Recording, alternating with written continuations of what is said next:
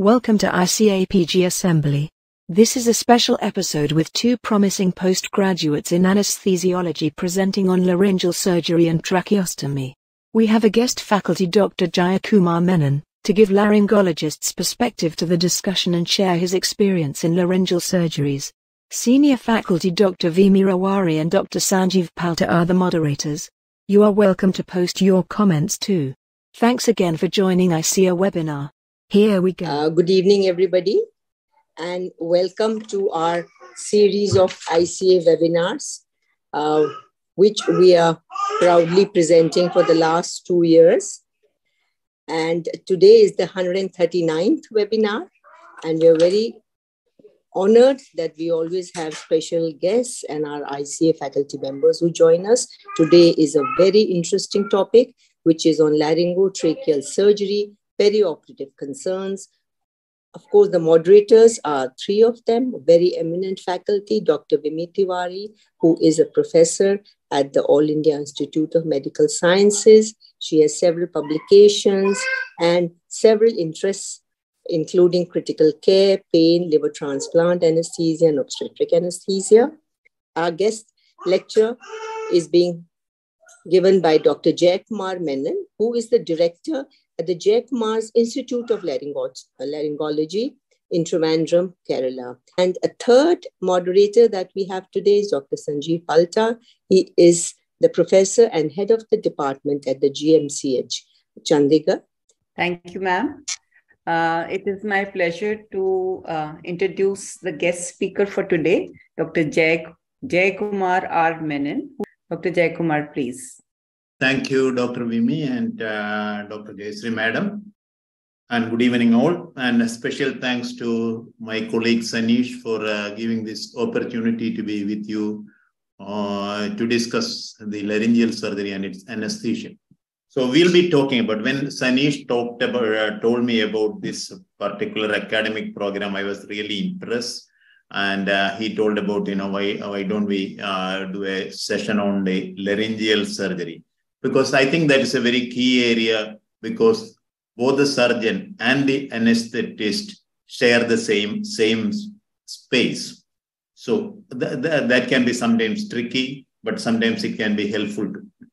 Now, we all know that the functions of the larynx, even though it is called voice box, voice is actually only the third function. But I just put it as voice as the first because we are talking about the surgeries of the larynx today. So it can be voice, it is important in voice production, it is important in swallowing, protecting the airway, and it is important in the airway. And here in this picture, we can see one of the nature's marvel.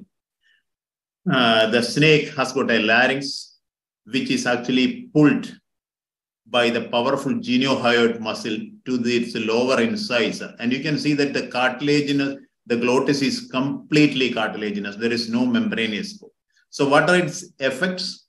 One, when the snake swallows a prey much bigger than the size of its head, it is not going to suffocate and die, because the geniohyoid will pull the trachea or the larynx towards the lower incisor, making it almost like a nature's tracheostomy. And second is that it is entirely cartilaginous. The glottic aperture is entirely cartilaginous. So at best, snake can only hiss. It cannot produce much sound like higher animals. But I suppose that anesthetists might find it very tempting to intubate a snake. It looks so easy. The larynx is very, very close. Just keep the mouth open and put the tube in it. Anyway, I know that is not easy, but just on the lighter side. Now, what I am going to discuss today is about the laryngeal surgeries. We have already seen that larynx deal with the voice, deal with the swallowing, deal with the airway tract. Consequently, we can have three different sets of surgeries. Phonosurgery is a group of surgery done to improve, alter, or regain the voice. And phagosurgery is the set of surgeries done to improve, alter, or regain the function of swallowing. And airway tract surgery is the most challenging among them, where we are trying to correct a damaged or a compromised upper airway.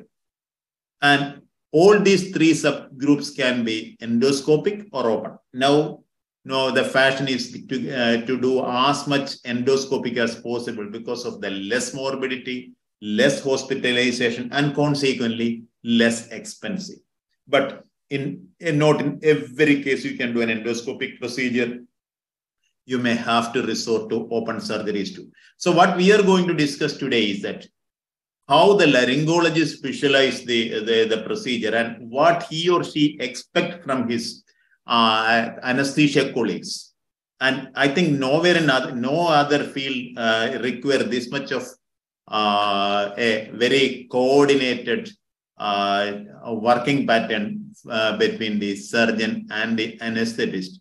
And both of them should have actually confidence in the capability of the others. Then only they actually do the teamwork. And both the confidence and the panicking are infective.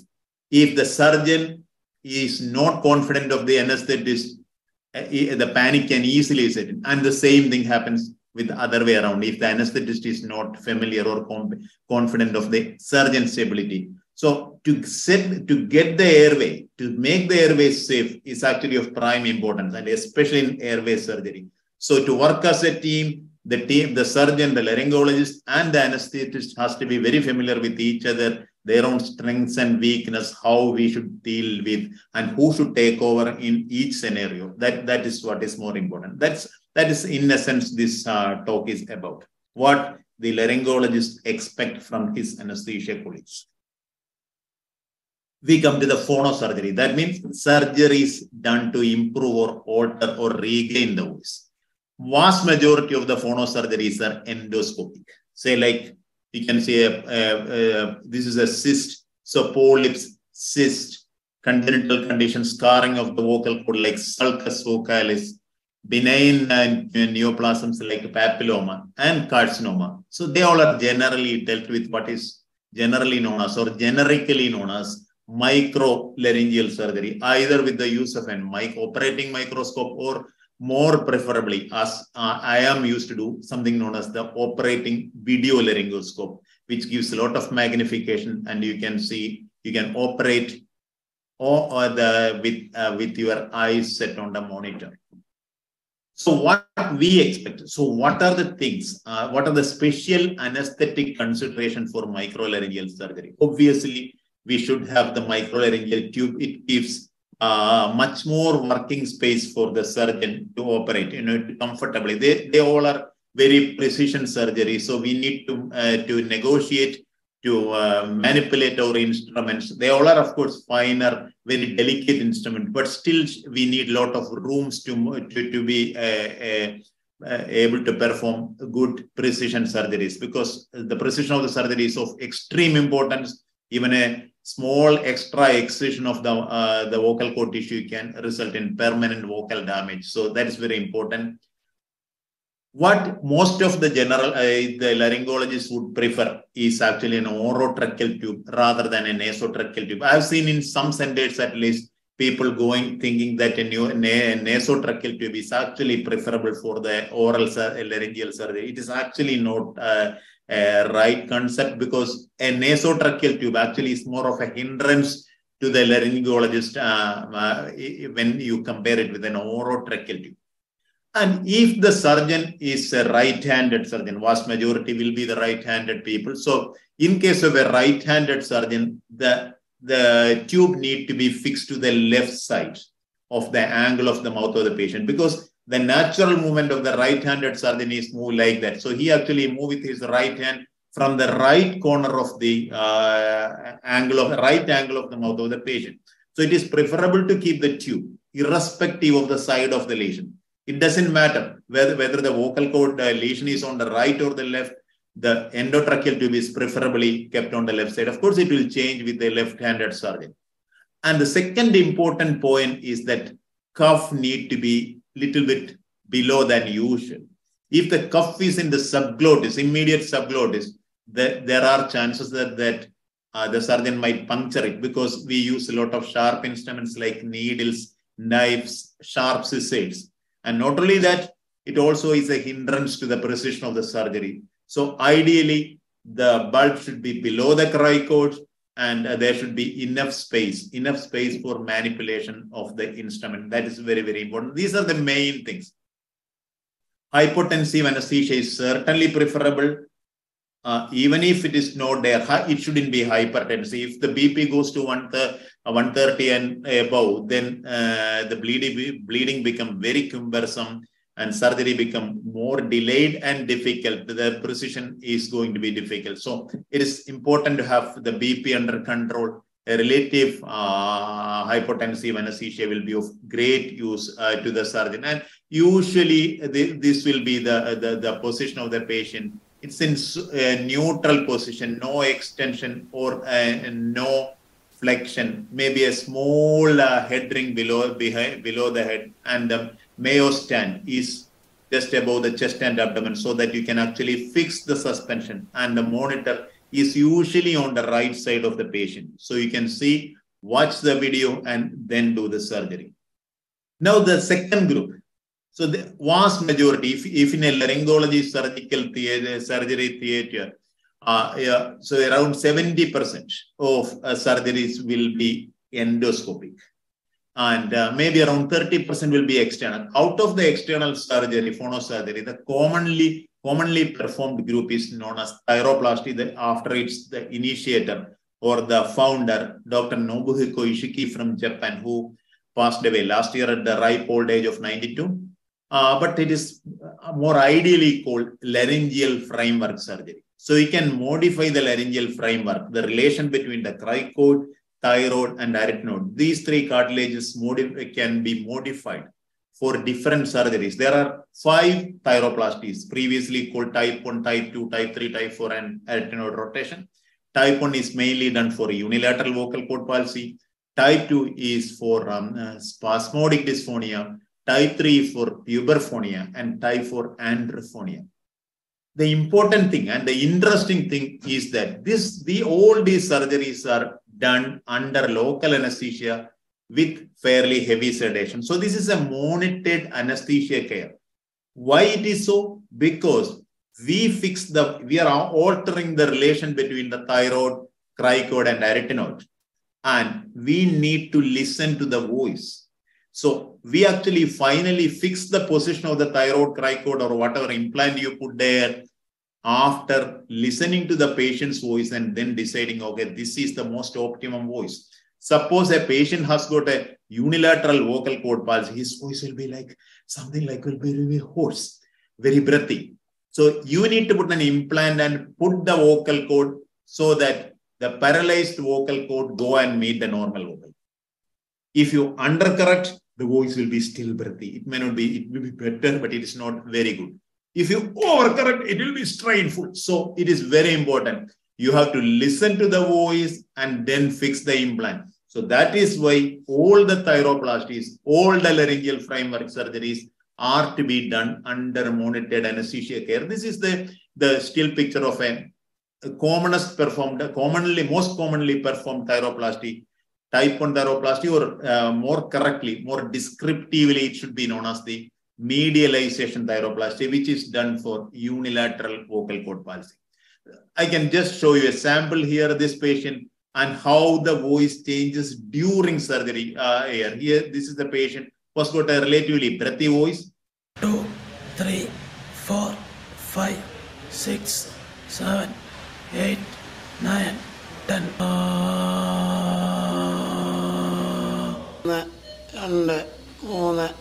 Now you can see that neck is open, the implant is in position, and you are checking how is the voice. Now the voice is very good. That means the thickness of the implant is perfect.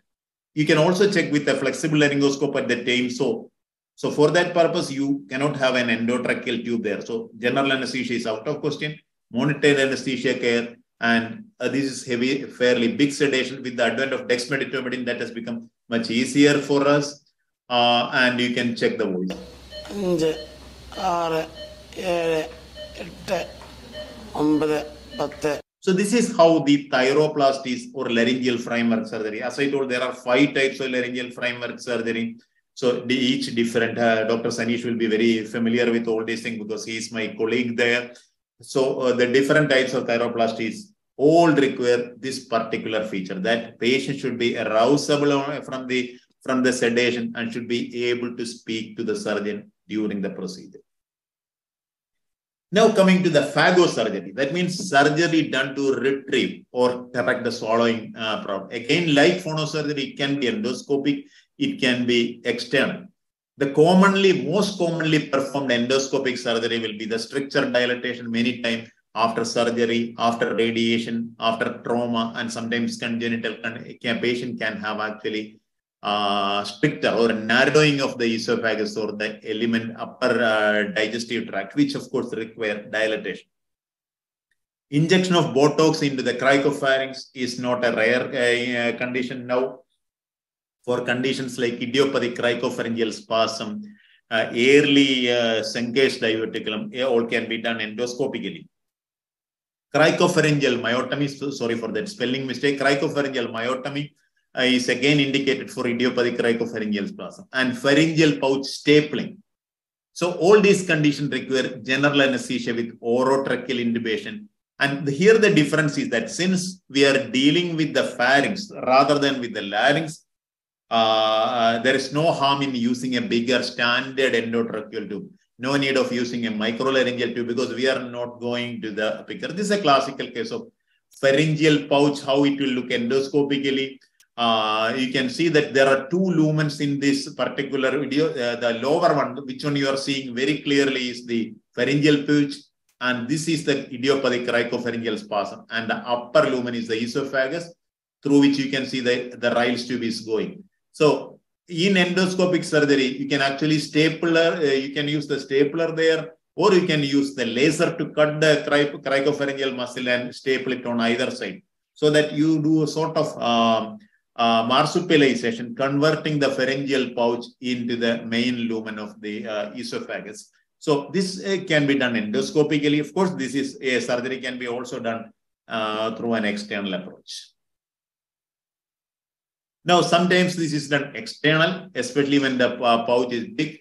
So here, it is just like any thyroid surgery, like standard neck surgery. You can have general anesthesia with either orotracheal or nasotracheal. Doesn't matter now because it is an external surgery. Here you can see this is the cricopharyngeal myotomy. The cricopharynx has been cut here, and you can see the mucosa, intact mucosa of the cricopharynx and upper esophagus. So that constricting effect of the muscles are gone. So something like this, you can see the esophageal and pharyngeal mucosa is bulging. That the artery forceps is pointing to the mucosa. It is better you don't enter the mucosa. It's not a great crime, but if you cut, the chance of infection and future scarring may be a little higher. So it is preferable keep the mucosa intact, but you cut the muscle. Now coming to the most challenging field in laryngology, that is the airway tract surgery. Again, just like any other surgery, here again it can be endoscopic and it can be open. Now, in endoscopic, you can have different scenario regarding the anesthesia. First is that the patient has already a tracheostomy because of the upper airway issue. Say like patient has got a bilateral cord palsy with a very compromised glottic airway or a severe subglottic stenosis. All these things, patient already will have a tracheostomy. So when they're coming to the laryngologist or the airway surgeon, they already have a tracheostomy. So here, we don't have that much of problem. The only thing we will expect is that a flexometallic endotracheal tube through the tracheostomy side, and under general anesthesia, we can do a lot of surgeries like Kashima surgery, which is actually a laser-assisted posterior chordotomy, suture chordopexy, arytenoidectomy. They all are surgeries for bilateral cord palsy, something like that. Here you can see that this is the anterior cut end of the left vocal cord with a laser. You are just separating the membranous cartilaginous cord anteriorly from the arytenoid posteriorly, so that because of the inherent retractile property, the vocal cord retracts and get enough space. You can also do this kind of surgery in soft subglottic and upper tracheal stenosis too. So this is not a very big problem area because already the airway is secured. So what we need is only changing the conventional tracheostomy and putting an endotracheal tube there. Now, you can have an endoscopic airway tract surgery without tracheostomy. Means patient has got some breathing difficulty, but is still okay. So in that case, you can still do an endotracheal intubation with a smaller tube, or if it is a like soft stenosis like laryngomalacia and bilateral vocal cord, also you can actually easily put the same size. The standard size tracheostomy can be put. And also it can be done for laryngeal and pharyngeal masses like big cyst tumors, hamartomas like hemangioma and lymphangioma. Here you can see that this is actually a glottic web. You can see the left vocal cord, the right vocal cord, the anterior commissure, the ventricle, the ventricular band, the aryepiglottic fold, all this can be seen. So here the anesthetist has passed a relatively smaller size endotracheal tube through the posterior glottis, and the surgeon can actually work either with the cold knife, like here what I am showing, with a sharp upcutting scissors, or he can use carbon dioxide laser to cut that thing. Regarding the laser and other powered instrument, we will talk in little detail a few slides later. So this kind of surgeries, they are endoscopic procedure, but without tracheostomy. So selection of case has to be important. Here already patient has got a reasonable airway. At least patient is not having a dyspnea at rest. He or she may have a dyspnea on exertion. That's okay. We can manage them. So any patient who has got just dyspnea on exertion actually should become better with the surgery. So they don't need to undergo a tracheostomy. If a bilateral vocal cord palsy is okay at rest, absolutely no need to do a tracheostomy. We can intubate and do the standard static widening procedure and do the surgery. Now, the third group, airway tract surgery without tracheostomy, without intubation. So again, here there are different methods. This is especially for the subglottic and tracheal stenosis, infraglottic mass, where an intubation will actually make the visibility of the surgeon very difficult. No, he can't see it properly. So there are many methods. One will be actually a jet ventilation, put the jet. There are different methods of jet ventilation. You can put it through the blade of the laryngoscope. You can put it as separate thing, or you can put it even through the cricothyroid space. This is a case of subglottic, soft subglottic stenosis. That is the jet ventilation cannula there that was into the subglottis, put under anesthesia, then temporarily taken out, and then the dilator is being used. You could, and in between, you can again go in with the jet and then do it again so that you get more time. You can use different type of ventilation technique. Of course, Thrive, anybody who is familiar with the neonatal and pediatric airway anesthesia will be very familiar with that. That's the transnasal humidified rapid insufflation ventilatory exchange, which again we use in cases where we need to work on subglottic narrowing. But some of them may not be a suitable case. Suppose there is a chance of bleeding is more. Suppose there is a chance of seedling. Say you are operating on a papilloma virus, recurrent respiratory papilloma virus, then these procedures may not be of great thing, because by pushing, you can actually cause seedling. So you have to be very careful in selecting all these patients. You can also do what is known as the apneic technique, ventilation with intermittent apnea. And the anesthetist ventilate, maintains the saturation, quickly comes out of, surgeon goes in, do the work, and when the saturation starts to dip, or whenever the anesthetist is the person who is in command, whenever the anesthetist say that you have to move, the surgeon move, again go back. So this cycle is repeated, and you can actually get a good outcome without needing to resort to a tracheostomy or even intubation. Now, bronchoscopy, not every laryngologist will be doing. A different hospital has got different policy with now flexible. The rigid bronchoscopy has come down, but still in some places it is like airway, the cardiothoracic surgeons are doing, In some places, it is the pediatric surgeons are doing. In some places, the ENT surgeons or the laryngologists will be doing. So here we use the ventilating bronchoscope. So we need to pass the ventilating bronchoscope through the glottis into the bronchus and to the area of pathology and do the necessary diagnostic or therapeutic procedure. Here again, the difference here is that you are not getting a seal. So there will be obviously leak. The oxygen leak will be around even if you are actually closing the bronchoscope.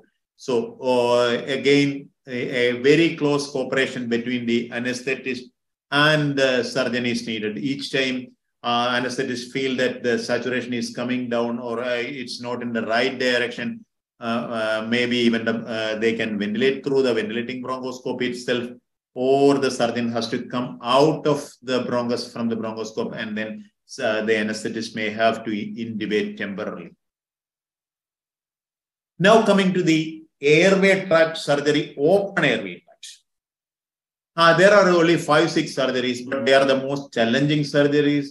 So the most commonly, so airway tract surgery means when you are dealing with a damaged, compromised upper airway, like a supraglottic, glottic, subglottic, or tracheal stenosis. So the most commonly performed surgery with a tracheostomy, always with a tracheostomy, are anterior cricoid split, something like that. This is a costal cartilage graft for an subglottic, severe subglottic stenosis. So this you need to have a tracheostomy, and generally all these patients with a subglottic problem has got a normal trachea, so that shouldn't be a problem. And posterior cricoid split is actually you are splitting the posterior cricoid lamina too. In anterior cricoid split, you split the arch of the cricoid and put an implant, costal cartilage graft. In posterior cricoid split, you split the posterior cricoid and put an implant. That is for a posterior glottic stenosis, where the vocal cords are fused together posteriorly at the cricoarytenoid joint. And there is another operation called extended PCTR or partial cricotracheal resection. They all of them require tracheostomy. Without tracheostomy, you can't do. Now, this important second interesting group is that the airway tract surgery, open airway tract surgery, which you can do without a tracheostomy. Of course, there are two options, and they are known as commonly known as a single-stage surgery or two-stage surgery. In single-stage surgery means at the end of the surgery, there is no tracheostomy. You may keep the endotracheal tube for 1 day or so, then extubate. But now the fashion is that you extubate on the table. But I still follow 24-hour intubation and then take out. So like tracheal resection. So this is a tracheal resection anastomosis, a tracheal resection. Here is the trachea, the narrow damaged segment is resected. It may be up to 6 to even sometimes up to 8 rings can be resected, and then the other ends are mobilized and sutured over an endotracheal tube, and 24 hours later you extubate it. But you have to keep the patient in the ICU for at least 7 days or even 10 days till the dreaded complication of wound dehiscence or tracheal dehiscence is over. With more experience, with experience for both surgeons and the anesthetist, the result has become much better. Nowadays, I prefer to do a single-stage tracheal resection than a two-stage. Two-stage means you do a lower tracheostomy, much lower tracheostomy below the site of anastomosis. While it gives a sort of comfort to the surgeon and anesthetist in that, there is an airway beeline. But the problem is that the long-term results are distinctly inferior to single-stage. By doing a tracheostomy lower down, you are actually introducing the chance of infection and introducing the chance of wound tracheal dehiscence. So complications are actually higher, re-stenosis is higher. And same is the condition, partial cricotracheal resection. When a severe subglottic stenosis, you can take out the anterior cricoid arch and you can anastomose trachea to the thyroid. Here again, you can do as a single stage without tracheostomy. And in a long segment tracheal stenosis, especially seen in children with cardiac anomalies, we can do slight tracheoplasty, where of course you need the heart-lung machine. You have to bypass the oxygenation procedure for the time being, but again, after operation, no intubation. Now, just few more slides about the even more challenging, more difficult neonatal and pediatric airway surgeries. Of course, anesthesia is far more challenging. I'm sure that you all know this, this scenario, the three group. The first is can ventilate, can intubate. They are straightforward cases. Suppose a baby, a neonate comes. We many times do a tracheostomy on the day one when there is a bilateral cord palsy. But here the problem is not very great because the anesthetist can ventilate, can intubate. Not a very difficult issue for an experienced pediatric anesthetist. That shouldn't be a problem. The second problem is a little more difficult. Can ventilate, but cannot intubate. Intubation is technically difficult. It may be very narrow. We are very blessed in the sense that we have got a very experienced pediatric airway anesthetists like Dr. Jayakumar, Dr. Singh, and Dr. Sanish. All these people actually, they are very well experienced people, and they do a lot of help to our people. And of course, gadgets like the TMAC all help. Now, what is more important is that when we cannot intubate, we have to plan a tracheostomy under mask or laryngeal mask anesthesia so that that particular period they can maintain the oxygenation and we can do. But the most difficult condition is can't ventilate, can't intubate. That's a real threatening scenario. The time available is very short. So we have to do either a cricothyrotomy, either an open cricothyrotomy. That means you stab or cut open that area and enter the cricothyroid space. There is no major structure except for an possible anterior jugular vein. Even if it bleeds, it shouldn't be an issue. You can always stop. Or you can do a needle cricothyrotomy. You don't have the time or the facility to do a cricothyrotomy. Then you actually pass a bigger needle into the cricothyrotomy. But this cricothyrotomy can be actually done only in an older child, say maybe above the age of say 6 or 7 or 8. Below that cricothyroid space may not be very great. In those children, it is better you go for needle tracheotomy rather than a needle cricothyrotomy, because cricothyroid space is much narrower than a trachea. So in those children, you go for the needle tracheotomy. And neonatal and pediatric tracheostomy are challenging. It needs a lot of teamwork, but it is ultimately rewarding. You are actually saving the life. And when it has been going on for so much of time, every member of the team becomes familiar with that, and consequently the morbidity and the mortality all come down. Finally, powered instruments. Now there are lots of powered instruments like coblator, microdefibrillator, but the laser is the key. And in the larynx, the main laser used is the carbon dioxide. Of course, you can use other laser, but always avoid the chance of the fire. Both the anesthetist and surgeon should be always ready for that thing. You can avoid by using the laser flex tubes, lower the fractional FiO2 of the oxygen, all these things. But an experienced surgeon and anesthetist, however careful they may be, they should be always ready for the management of an acute laser airway fire. And there should be a protocol how to manage a laser fire. So this, I just want to conclude the talk saying that these are the things where we actually interact very freely. The surgeon is heavily dependent on the anesthetist, and so is anesthetist, because getting the airway is important. And I think most of the time, you can actually manage this situation. It is very rarely only, you have to raise your hands and accept defeat. But with more and more experience and more cooperation, the results should be better. Thank you.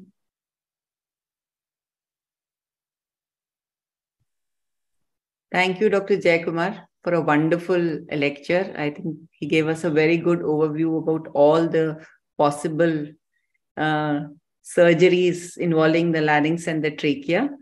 And I think ENT surgeons are one of the very few surgeons who are really well versed with the anesthesia techniques. And I was very impressed with your knowledge of anesthesia and ways to handle the airway, talking about LMAs and CMAX, video laryngoscopes. And I find it most comforting and rewarding to work with ENT. I do ENT list very regularly, and it's my favorite theater to work in, actually, because I find the surgeons so comfortable to work with. So thank you so much for a wonderful lecture. I think all the participants would have gained a lot about the different kinds of surgeries.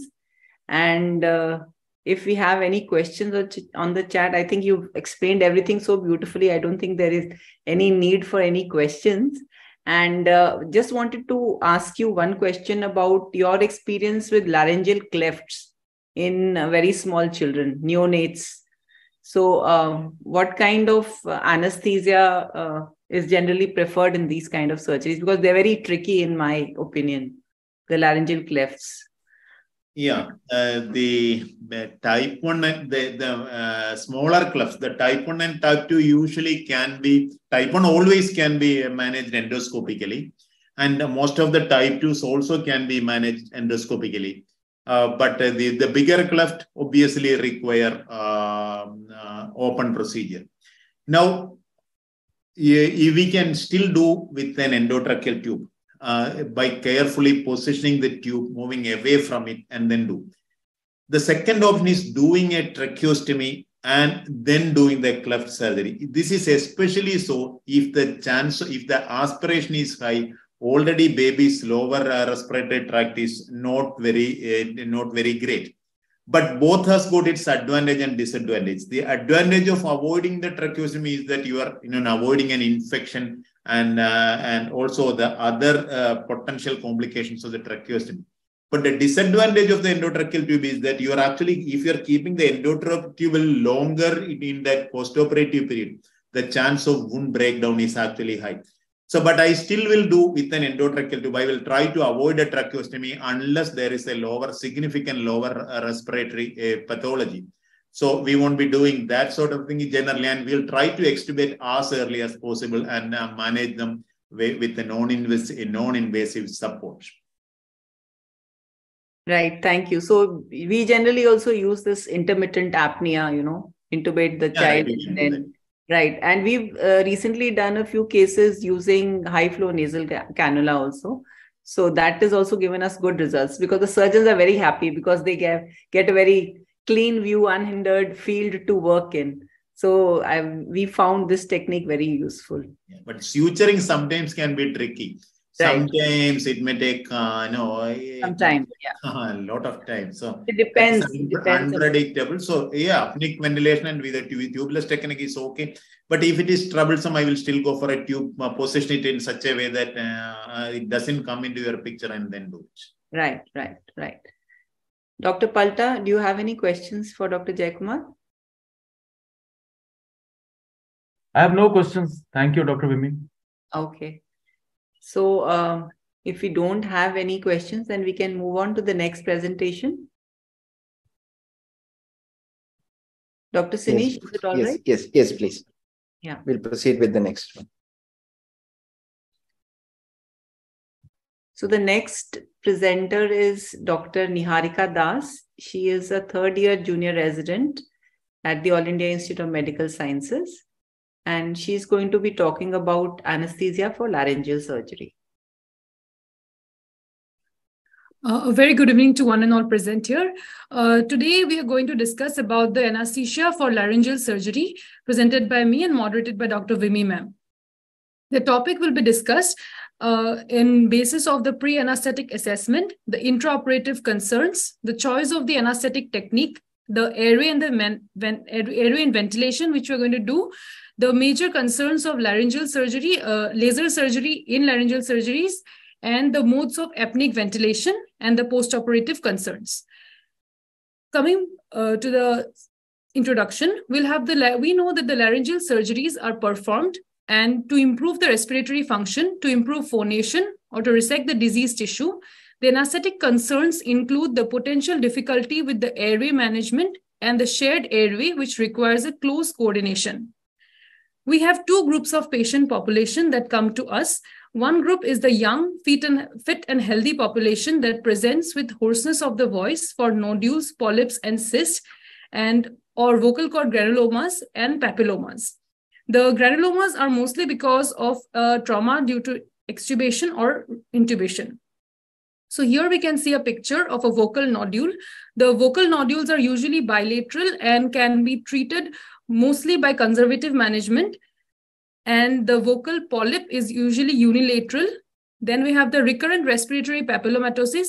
Such patients usually present with stridor, and they present to the ENT surgeons a repeated number of times for the excision of these papillomas. Then we have the vocal cord granulomas. Note the presence of the granuloma in the posterior third of the vocal cord.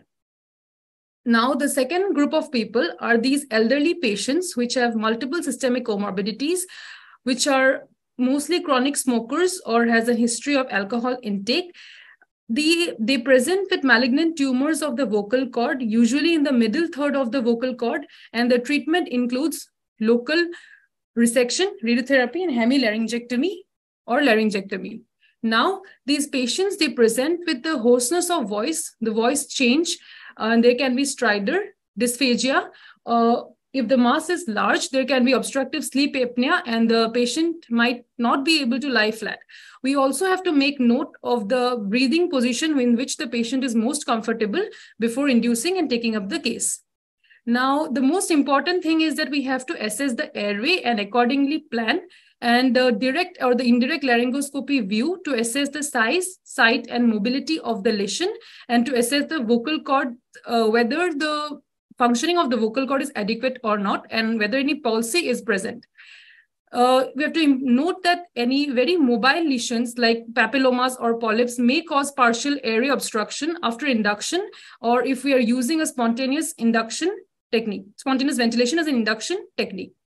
Now, in the intraoperative concerns, these are the major topics where we will ponder upon the technique of the induction, the airway.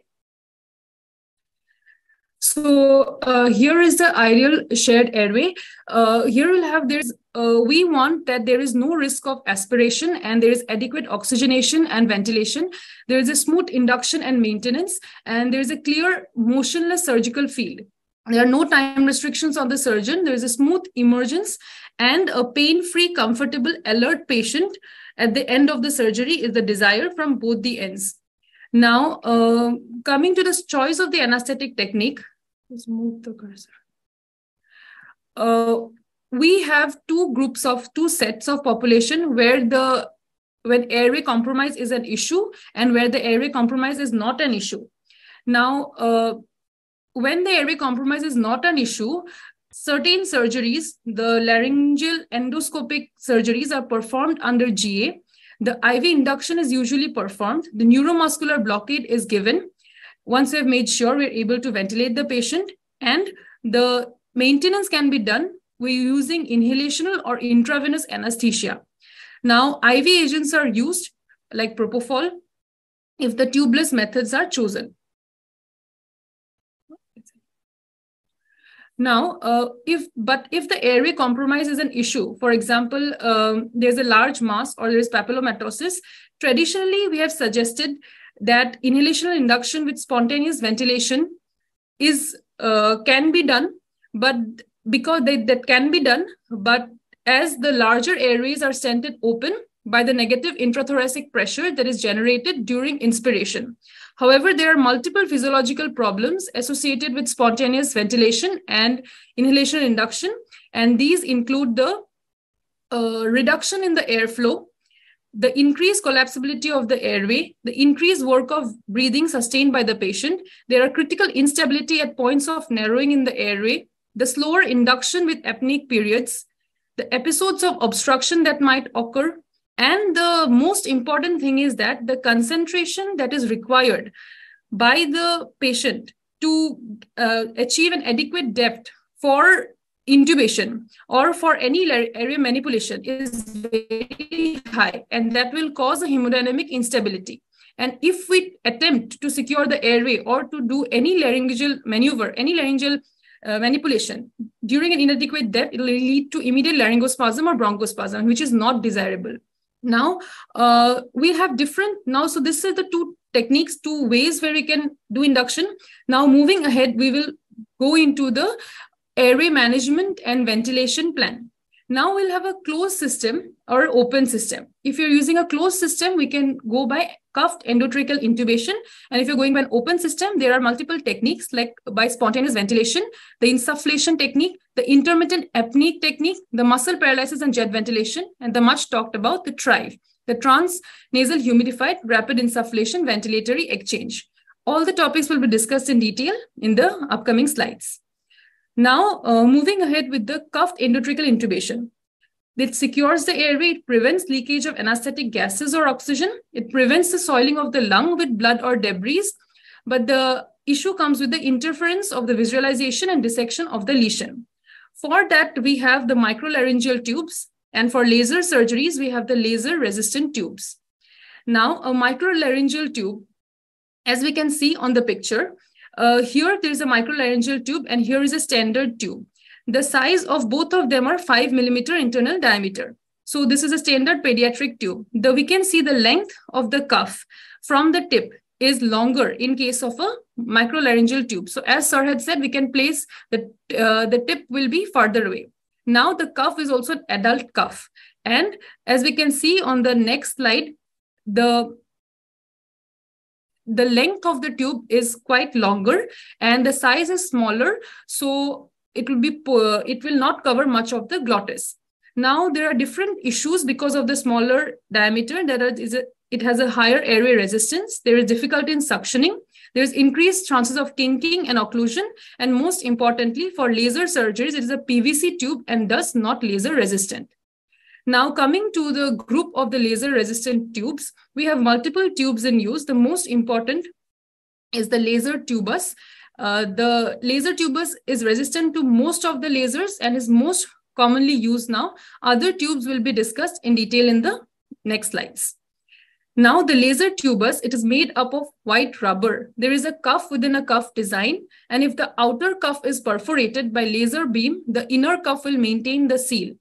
The outer cuff is to be filled with saline and the shaft above the cuff is covered by corrugated silver foil and then by Mercosil sponge. This is all from the proximal to the distal end, it is covered. Now it should be moistened before use. And most importantly, it can be used with all kinds of laser. So here there is an image of the laser tube. Here we can see it is a white Mercosil sponge and it's covered inside and outside there is it is moistened, and here are two cuffs, the inner cuff and the outer cuff. It is to be filled with saline so that any rupture can be easily noted and the saline will itself act as an extinguisher. Now the laser shield 2 tube. Now this tube, it is made up of silicon and there is an aluminum wrap and an outer Teflon coating. It can only be used with carbon dioxide and KTP lasers. The cuff, which is made up of PVC, actually contains methylene blue. Methylene blue helps us to know that if any leakage is there and it is inflated with saline. Now the disadvantages is that the cuff is not laser resistant and 1 centimeter above the cuff and the part distal to the cuff remains unprotected. And the methylene blue crystals might itself obstruct the pilot tube. So here is the image taken from Benimov. You can see that this is the aluminum coating. This is a silicon tubing, and this is the cuff, and which contains the methylene blue. So here is a more zoomed image of the cuff containing methylene blue crystals inflated with saline. And this part is not covered by the aluminum and Teflon and thus has caught on fire when the laser was directed towards it. Now the laser flex tube. It is a stainless steel tube. There is a matte finish to reflect the laser beam. It is used with carbon dioxide and KTP lasers. There are 2 PVC cuff and the PVC tip is there with a Murphy eye. Now the cuff needs to be filled with methylene blue colored saline so that it is noted, and the distal is filled earlier and then the proximal cuff.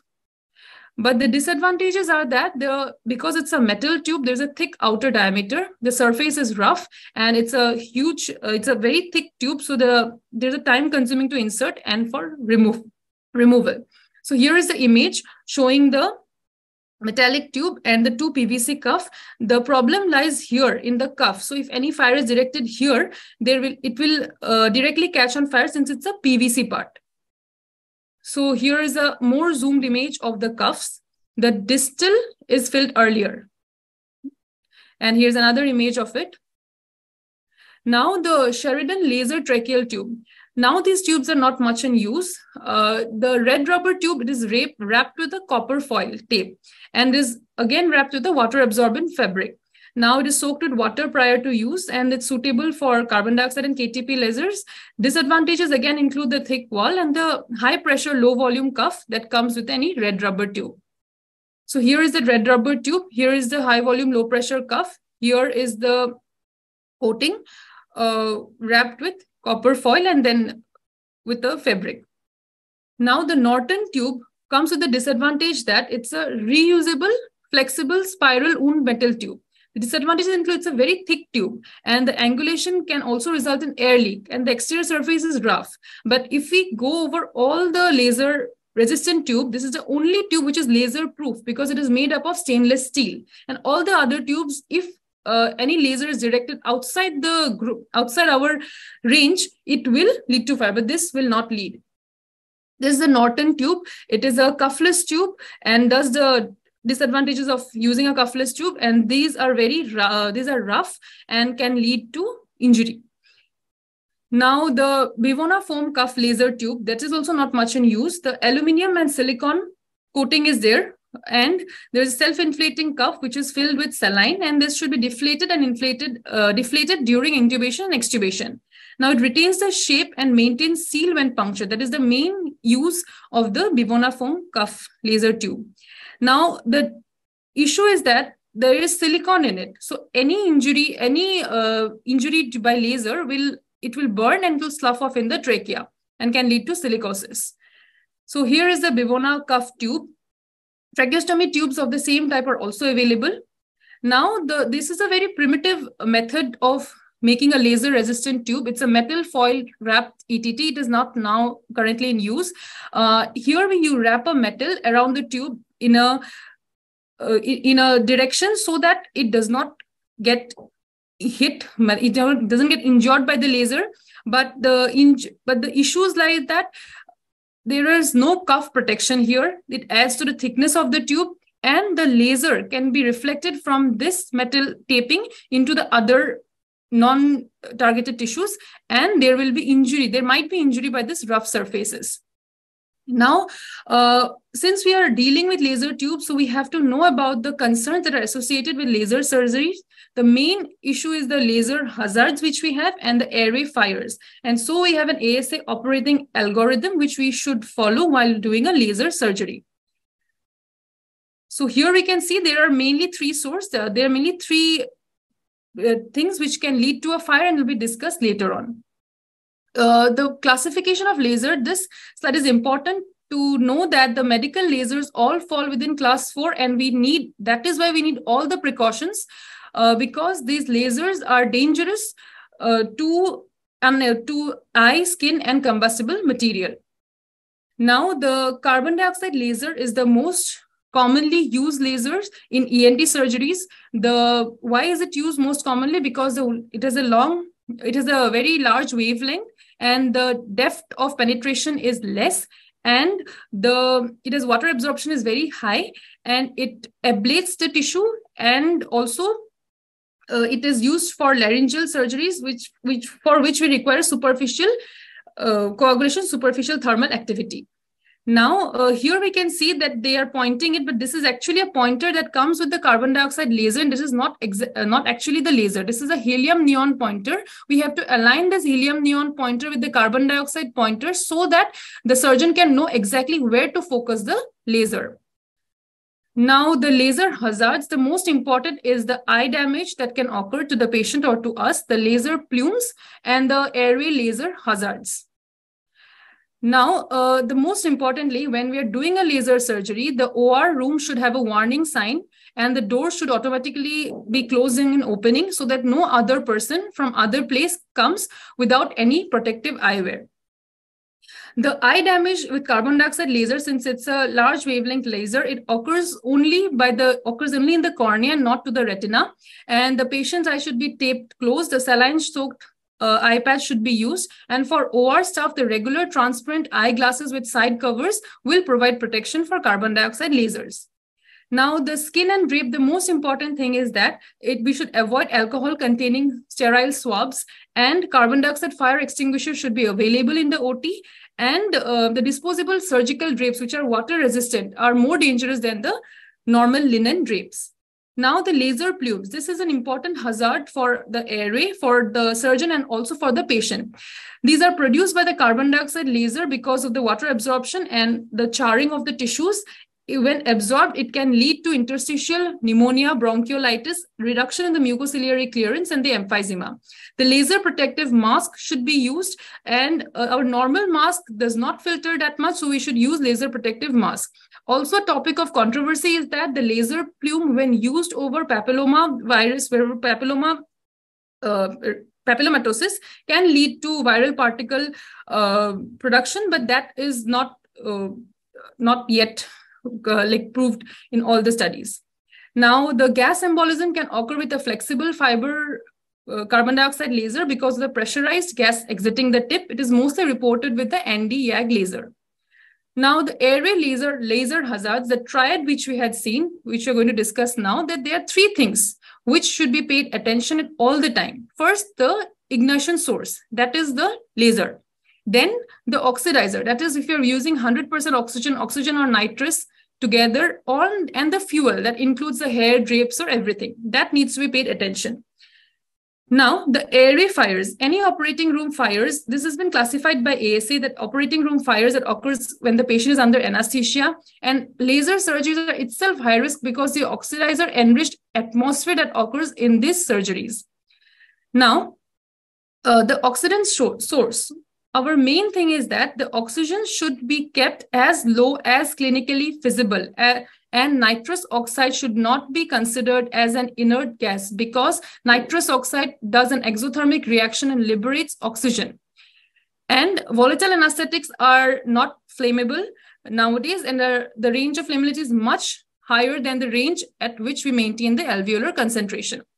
Now, here is the operating room fire algorithm that has been given by ASA. The most important thing is that the surgeon and the anesthesia should devise a team plan and team role of what to do if there is a fire. And before using laser by the surgeon, they should announce the intent to use an ignition source. We should reduce the FiO2 to minimum, and we should stop the use of nitrous if we were using it. Now, suppose there is an airway fire. We have to immediately halt the procedure. We immediately halt the procedure without waiting, and we should remove the endotracheal tube, stop all the airway gases, to remove the sponges, and pour saline into the airway. That is why another good practice is to keep 100 ml or 50 ml of saline loaded in a syringe to immediately pour into it. Now we have to, after extinguishing the fire, we have to mask ventilate the patient, and then we will have to assess the patient status. And later on, we might require a rigid bronchoscopy to remove any soot particles that has went into the trachea. Now, since we have discussed till now about the laser and its hazards, because laser tubes are used in laryngeal surgeries. Now we're going to discuss about other techniques that are the methods of apneic ventilation, tubeless ventilation, which are also commonly done in the laryngeal surgeries. Now, coming to the spontaneous ventilation, it is done in pediatric cases or also in short laryngeal procedures or removal of any foreign body. This is a good method because there is no fuel source present, and infants and children it is done mostly because we are unable to pass a tube, or if we pass a tube, the obscures the lesion and makes it difficult for the surgeon. Now, for spontaneous ventilation, we'll use 100% oxygen plus sevoflurane as it is not an irritant. And after induction, we have to make sure that before insertion of any rigid laryngoscope, the airway is nicely topicalized. Now, the ventilation will be continued by the patient, but to maintain the anesthesia, we can either use an insufflation technique, which will be discussed later in the next slide, or we can buy a total intravenous anesthesia. Now, this insufflation technique is to maintain the oxygenation of the person and not much about the ventilation and the carbon dioxide removal. Now, here what happens, we'll place a catheter in the nasopharynx above the laryngeal opening, and this tracheal tube is cut short or the nasopharyngeal airway, or through the side arm or channel of a laryngoscope. Now, this method works by the mechanism of apneic ventilation, where the oxygen will be absorbed. The absorption of oxygen is much higher than the production of carbon dioxide, and thus by diffusion, it will pass into the alveoli. Now, the problem is that if the catheter is placed in a wrong direction, then we might have an issue with the gastric distension and regurgitation. Now, the disadvantages include that there is a lack of control over ventilation, the potential for airway soiling, and the OR pollution. It is not suitable for large and floppy lesions in the supraglottis. Now, the intermittent apneic technique, it is done when a clear, unobstructed view and complete immobilization of the surgical field is necessary. Here, we'll induce the patient, intubate the patient, ventilate until we'll hand over the patient to the surgeon. And once they are doing the procedure and we have seen that oxygen saturation is dipping, then we will immediately take over and again ventilate and hyperventilate and hand over the patient to the surgeon. Now, the advantages is that the surgeon will get an absolutely immobile field, but there is again a limited surgical time, and there is an aspiration risk that can occur, and there can be potential trauma due to multiple re-intubations. Now we'll come to the discussed topic, that is a jet ventilation. Here, there are two things. First is the degree. It will depend on the frequency of the jet ventilation, which we normally use a low frequency, and the location of the jet cannula, which can be supraglottic, subglottic, or intratracheal. The main concept of jet ventilation comes into play only when it can entrain room air and lower the delivered pressure, for which we have to maintain a patent airway. Now, again, as we have discussed, it is the route and the frequency. Now, the routes of jet ventilation can be seen here: the supraglottic, subglottic, and the infraglottic, and the transtracheal jet ventilation. Now, the supraglottic jet ventilation, here the jet emerges in the supraglottis. The jetting needle is attached to the laryngoscope, and it allows a clear, unobstructed view.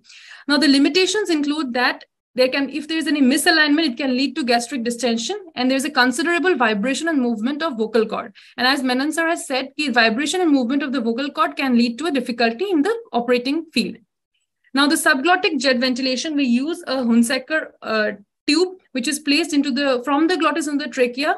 The problem that comes is that this is a fuel source is present directly into the trachea, and this catheter fracture can occur during the laser surgery. So here are the two catheters which we normally use, the Hunsaker catheter and this Medtronic catheter.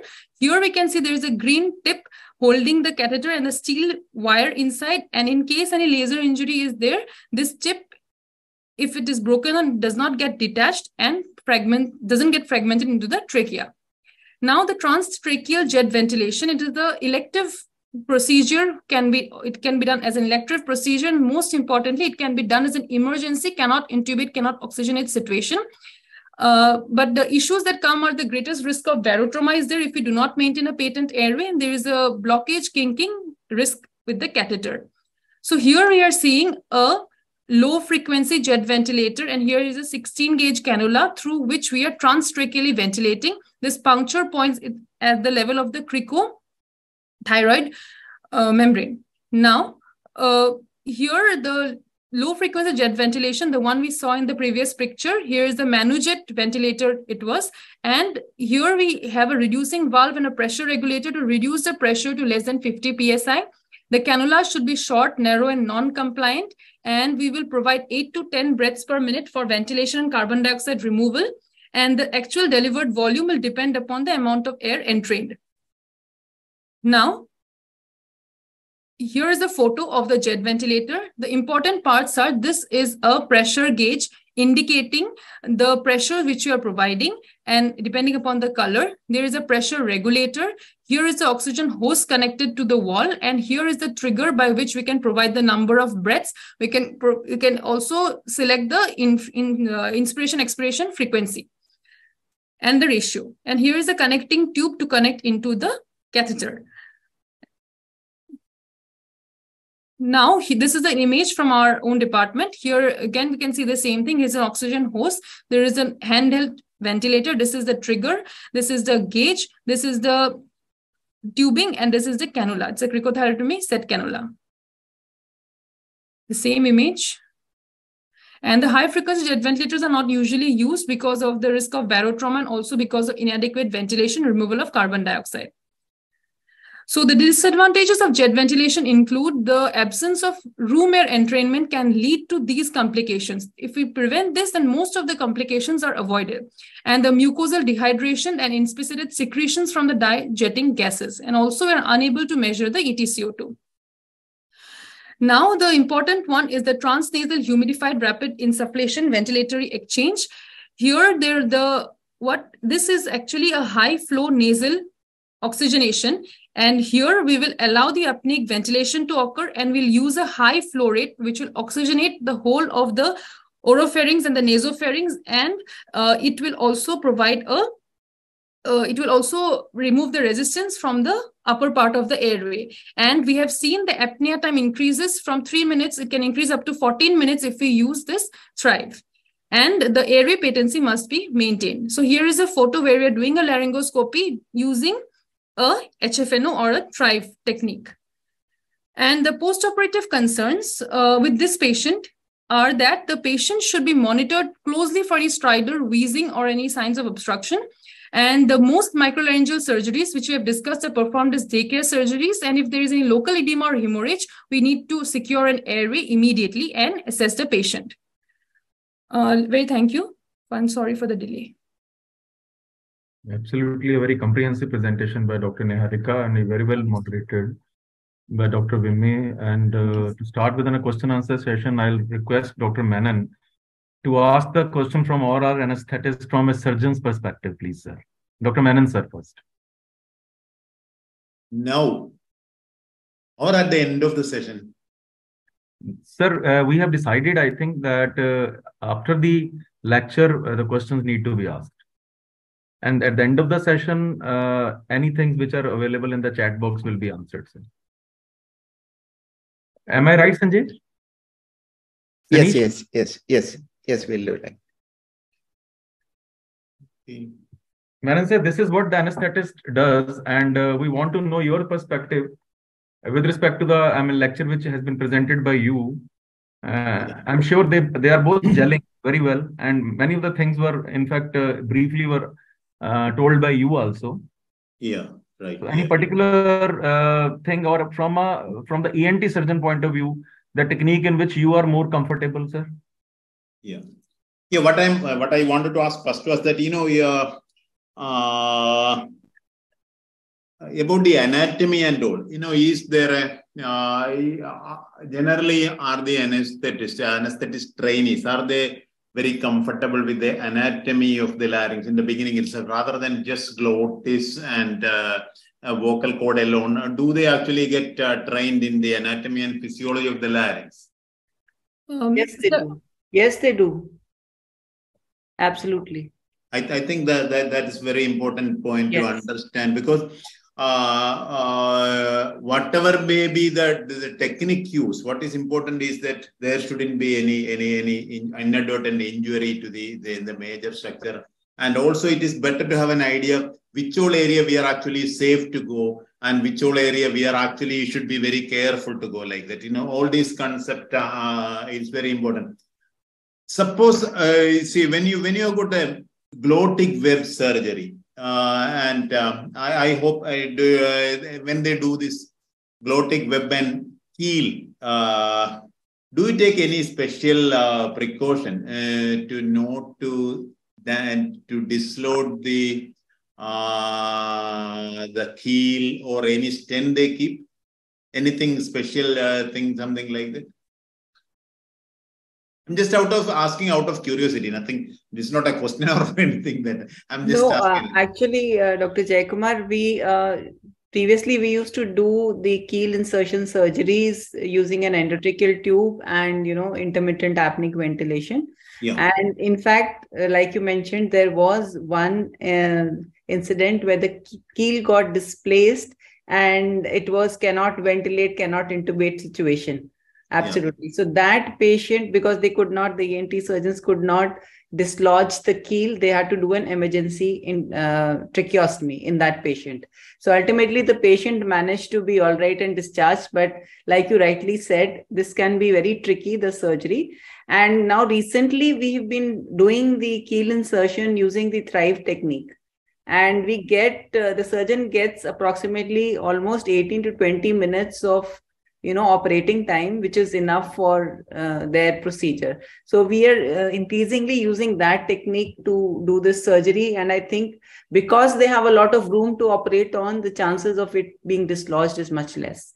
And even the preoperative evaluation of the glottis, that they are able to assess exactly how much the deviation is, how much space is there, and what kind of a keel they should insert. And that has helped them a lot. Yeah. Okay. Thank you. Niharika? Sir?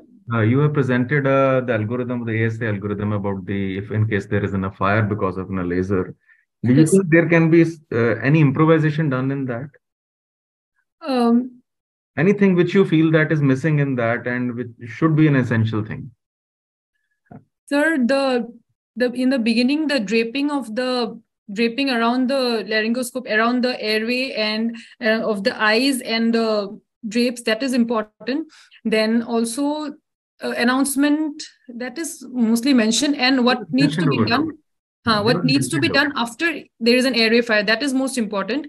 Like first we have to remove the source and extinguish the source, and as soon as the source is extinguished, we have to secure the airway, ventilate the patient, and make sure that from the airway side it is clear, and make sure the origin of the fire, whether it's originating at that point or from anywhere else. If it is from anywhere else, we are safe to go with the airway. If it's from that source, we have to extinguish. Okay, ma'am. Niharika, what I feel is the improvisation has to be done at a point when you say that we have to douse the fire, right? If there isn't a fire, you have taken out the endotracheal tube, you have to douse the fire.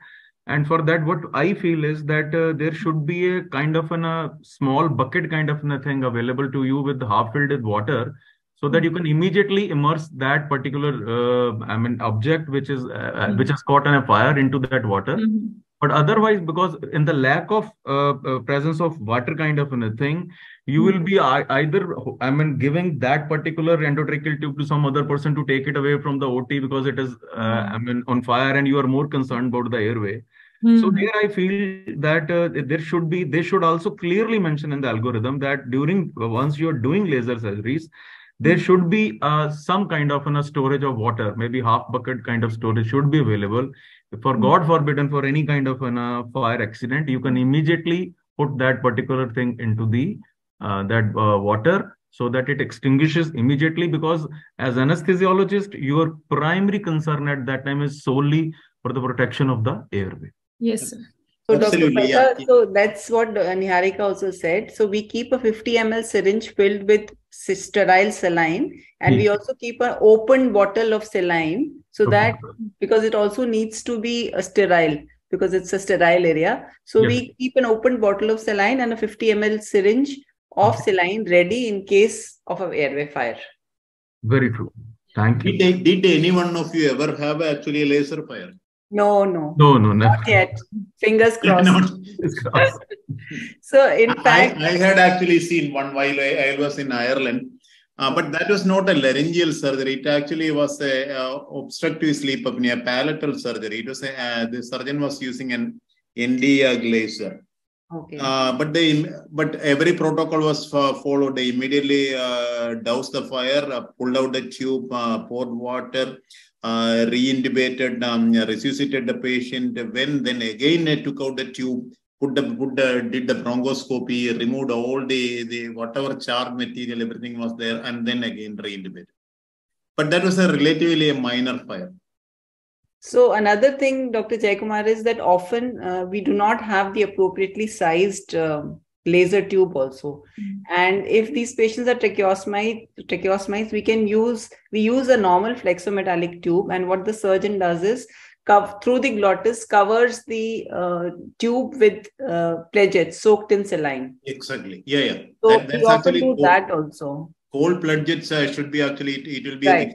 But I think now I don't do that. There are many surgeons who is very experienced with the micromanipulator carbon dioxide laser. They actually do the surgery with the conventional endotracheal tube.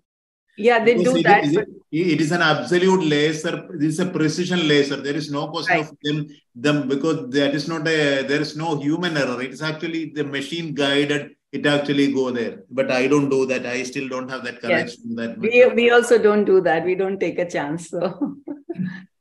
Okay, Niharika, I have one question for you. Can you explain the physiology behind apneic oxygenation? Yes, ma'am.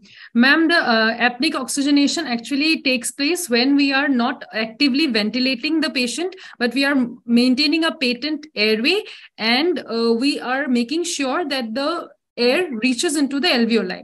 Now, the carbon dioxide removal by the body into the alveoli is around 40 ml per minute, and the oxygen absorption is around 250 ml per minute, 230 to 250. Now, that is why it creates a negative suction of around 200 ml per minute, and that is why the oxygen actually moves into the alveoli. Now, this is good for oxygenation, but for ventilation, but for carbon dioxide removal, it is not adequate. And so there comes the role of the TRIVE. Yeah, so you're kind of correct, but what in a more technical term, what happens is that the important prerequisite in apneic oxygenation is that the patient needs to be completely denitrogenated. That means pre-oxygenation is vital. The end-tidal oxygen should be more than 95% so that all the alveoli are completely denitrogenated. Okay. And once you start the apnea period, what happens is the alveoli which are filled with oxygen is extracted. The blood extracts the oxygen from the alveoli. So the pressure in the alveoli falls. And following that, the large volume of 100% oxygen that you are insufflating, that gets drawn into the alveoli. Okay, so that is how the mass flow of oxygen occurs into the alveoli. And like you rightly said, that the transfer of carbon dioxide back from the capillaries into the alveoli is difficult, but it also happens because there is still a drop in the alveolar pressure as compared to the capillary pressure of carbon dioxide. So there is some movement of carbon dioxide, but it is not to the same extent as the oxygen. Okay, so that is the important point to remember for you as a postgraduate. Yes, thank you. Yeah, so Dr. Sanish, can we move on to the next lecture then? Yes, please. Ma'am, do you have any questions? No, that's okay. That was great. I'm listening to all. That's fine. Truly, we had a whole lot of improvisations to be done when we didn't have the laser tubes. I remember, ma'am, we used to wrap aluminium foil. Yeah. Yes, you must be also familiar with that. All gone through those. Many of the institution, it is still being done. Yes, I'm sure. I mean, it's still being done over there. I know because I'm sure. Yeah. I still remember in one patient, the aluminium foil got fragmented and was, it went into the trachea, and then we had to do a bronchoscopy to extract that aluminium foil. So all those things. Yes. But now we are routinely using laser tubers, so life is much more.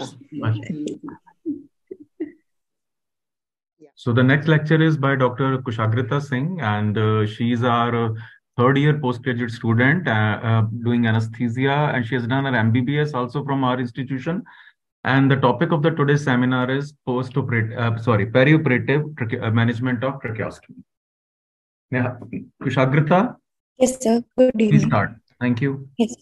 Good evening, everyone. I'll be talking about perioperative management of tracheostomy, moderated by Dr. Sanjeev Palta, sir. History of tracheostomy. Tracheostomy is one of the oldest surgical procedures which was portrayed even on the Egyptian tablets dating back to 3600 before Christ. Ecliptus of Persia is credited as the first person to perform tracheostomy in 100 BC. First successful tracheostomy was performed by Barcelona in 15th century. Modern day tracheostomy was established in 1909 by C. Jackson. Broadly, the indications for tracheostomy are upper airway obstruction, patients who require prolonged mechanical ventilation, tracheobronchial toileting, and the patients undergoing elective head and neck surgical procedures. Effects of tracheostomy.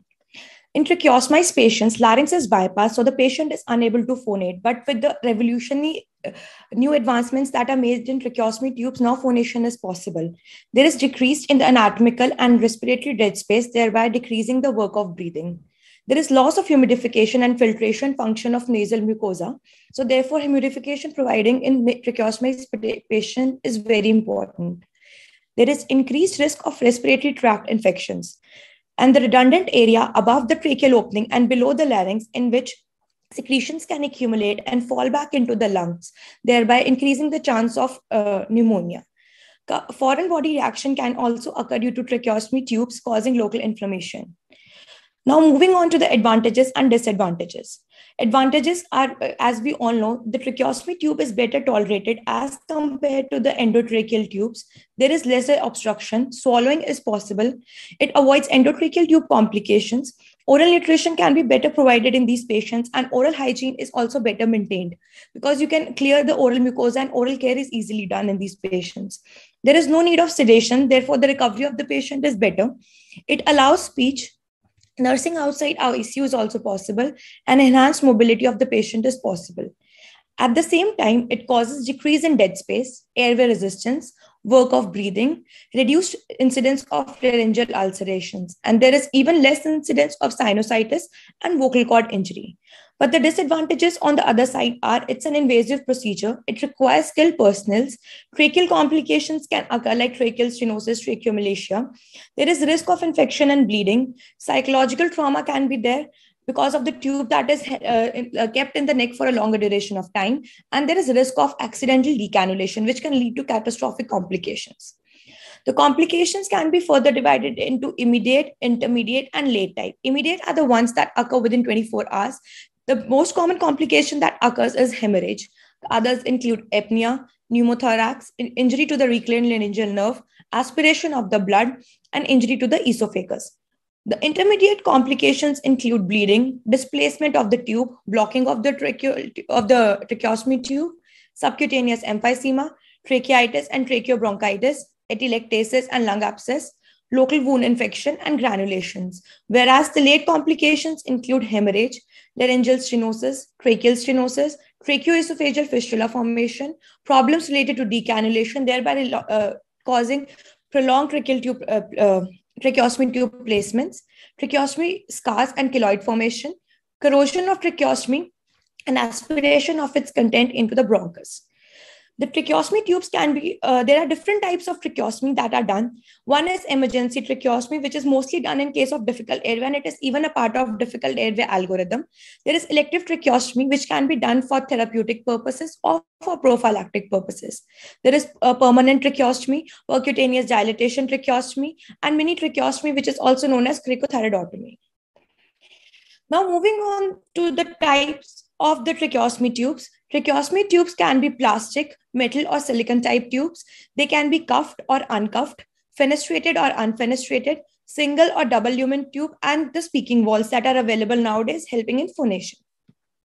Now, first of all, I'll be briefly discussing about the parts of the tracheostomy tube. Now, this image shows a double lumen tracheostomy tube in which there is an inner cannula which is there, and it has a 15 mm adapter on the patient end. This is the, the machine end. This is the machine end, and this is the patient end. The machine end consists of a flange and tracheostomy tie strings. This is the outer cannula of the tracheostomy tube. There's a cuff which can be inflated with the help of an inflation tube, which is further connected to a pilot balloon. And then there's a one-way valve which is there in front of the pilot balloon. This is an obturator with a rounded tip, which is usually kept inside the tracheostomy tube while insertion. And once the tracheostomy tube has been placed carefully, this obturator is removed. Now, the cuffs. The tube can be uncuffed or the cuffed tracheostomy tube. The cuffs, they protect airway, decrease the chances of aspiration, and therefore they allow positive pressure ventilation. Now, the differentiating between plastic and the metal tubes. The plastic tubes are made up of polyvinyl chloride. They are flexible. They can be cuffed or uncuffed. They are usually inexpensive and they are single-time use tubes. Whereas the stainless steel tubes are the metallic tubes. They are rigid. They are uncuffed tubes, expensive, but they can be used multiple times. But these tubes nowadays are rarely used. Now, moving up on to fenestrated tubes. They allow patient to ventilate past the tube through the upper airway. They allow for the speech. But when the speech is to be done using fenestrated tube, the cuff should be deflated, the inner cannula should be removed, and then only the patient is asked to phonate.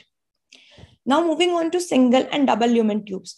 Double lumen tubes allow for easy cleaning and they can be kept for a longer duration of time. Only the inner cannula is to be cleaned in this, and only the inner cannula can be changed when there is soiling or disruption in the structure of the inner cannula. Single lumen tube has greater internal diameter. Speaking valves. A tracheostomy speaking valve is a one-way valve which allows air in, but outside movement of the air is restricted. It forces air around the tracheostomy tube through vocal cords and out of the mouth upon expiration, enabling the patient to vocalize. Now, moving on to tracheostomy tube care, which is very normally followed in our ICUs and has to be taken care of. It basically includes 10 major headings: essential and safety equipments for tracheostomy tube care, humidification, suctioning, cleaning of the inner cannula of the tracheostomy tube, tracheostomy site care and dressing change, tracheostomy ties care, maintaining of the optimum cuff pressure, changing of tracheostomy tube, communication and weaning plan, and finally the decannulation of the patient. Now, first of all, starting with essential and safety equipments for tracheostomy tube care. Whenever we have tracheostomized patients in the ICUs or otherwise also, regular checking of this equipment should be done on daily basis. And whenever there's a changeover or handover, the handover of this equipment should also be done. This includes a suction unit, tubing, a anchor, suction catheters of various sizes, sterile water and sterile bowl for suctioning, sterile gloves, aprons, eye protection, 2 spaced tracheostomy tubes, mostly one of the same size that is inserted in the patient, and one of smaller size.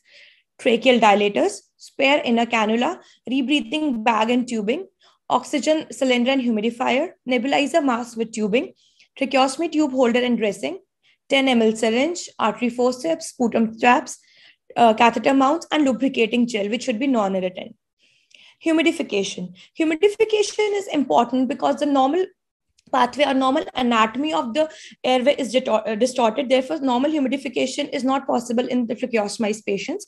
So we should check for adequate humidification and document it every 2 to 4 hourly. And the water in the humidifiers should be changed every 24 hourly. If it is not, and if it's finished, it should be changed prior to that. The methods include wet gauze on saline drip, droplet delivery, which can be mechanical or ultrasonic, hot water humidification, heat and moisture exchange. Now, moving on to suctioning. The purpose of suctioning is so that there is no debris present in the tracheostomy tube and the patency of the tracheostomy tube with the airway is maintained. The indications include secretions in the trach, increase in the peak airway pressures, increase in respiratory rate or coughing, gradual or sudden decrease in the arterial blood gas analysis, thereby causing a decrease in PO2 levels in the blood gas, sudden onset of respiratory distress.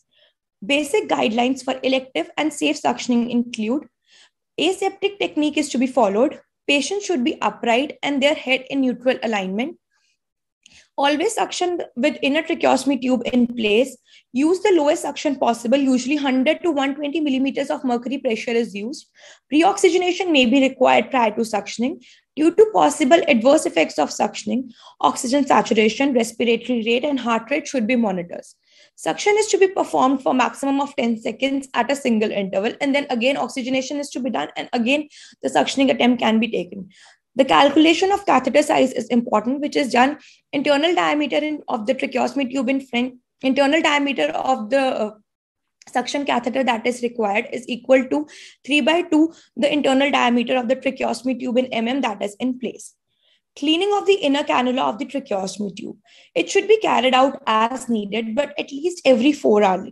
If it contains no obvious secretions, it may be reinserted into the patient. Loose secretions are flushed with sterile water, and with soiled or partly dried secretions, inner tube should be disposed of. We should not use the brushes to clean the inner cannula or to remove these dry secretion, as they may cause a distortion in the inner cannulas, thereby hindering the ventilation of the patient. After cleaning of inner cannula, comfort level needs to be assessed after the reinsertion, and we have to ensure that the patient is not in distress. Now, moving on to care and dressing of stoma site. We should first assess the site for any redness or skin breakdown. We should clean the stoma with Q-tip or gauze piece moistened with normal saline solution. Topical treatment can be used in case there is minor infection around the stoma site. New dressing should be applicable to stoma site once per day or per shift, or it should be changed whenever there is excessive exudate which can be seen in the dressing. Dressing may be uncut gauze or sponges or pre-cut foam dressings.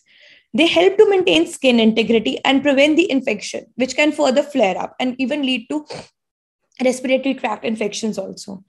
Tracheostomy ties. Tracheostomy ties, the first change of the tie should not be done 24 hours after the tracheostomy is done, because there can be a dislodgement of the tracheostomy tube, and that, as we all know, tract is also not formed till then, so it can lead to catastrophic complications. But after 24 hours, we should change the tracheostomy ties daily, or if there is visual soiling, even then they should be changed.